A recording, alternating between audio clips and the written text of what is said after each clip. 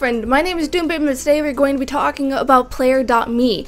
I was recently picked by the site's staff to be one of 30 ambassadors, and I was going to wait to make this video until I got, the swag in the mail that they're sending me, but I got too excited, so, here's a nice K-pop shirt.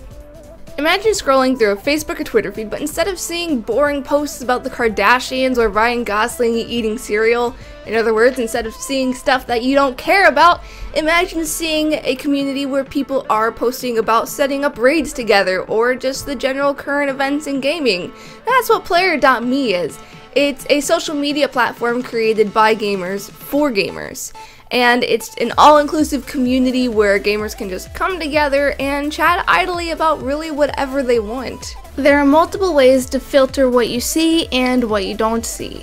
At the very top of the page, you see three icons: the Player.me icon, the YouTube icon, and the icon for Twitch. If you have all three of them highlighted, you'll essentially see every single post that gets put on the main feed. You'll see when members upload a video to YouTube, when they start streaming, as well as normal text posts. If you're not interested in seeing a bunch of videos, you can click on the YouTube icon to filter it out. If you want your feed to be more personal, you can go to the Following tab, so you only see your posts and the posts of the people you're following. If you're more interested in seeing if anyone you're following is streaming, you can click on the Streaming tab and check. Because there's so much activity on the main page, there will probably be a post every now and then that you'll want to save to come back to later. There's a little thumbtack on each post that you can click on, and that pins the post for you. Later, you can go to your Pinned tab, and voila. Newsfeed aside, let's talk about the personal side of Player.me. On your profile, you can see who is following you and who you're following. You can like games, upload photos, join groups, and look through posts. You can also add different accounts to your profile, such as your Xbox Live and Steam profiles. That means other members can find you and send friend requests, so we can all hang outside of the website. But there is also the option of cross-posting. If you connect your YouTube and Twitch accounts, then Player.me will automatically cross-post those for you, so you don't need to go around advertising yourself on the main page.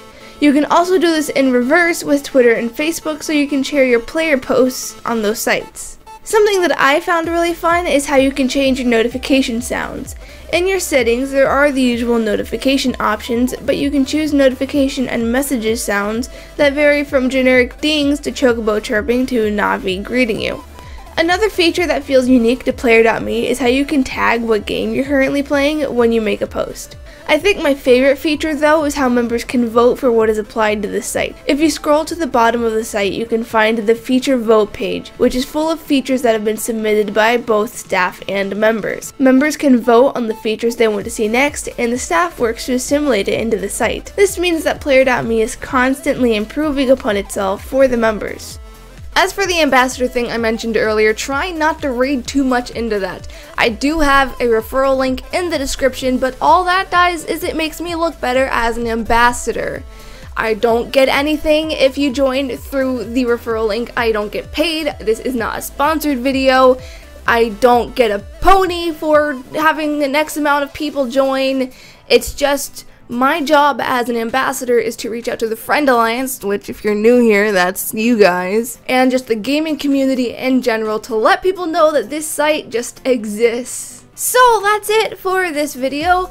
I hope this was informative without being too in-depth, and hopefully you guys will come to Player.me with me, because I've actually been a member of the site pretty much since, soon after it launched. I was one of the first 30,000 members, if that tells you anything.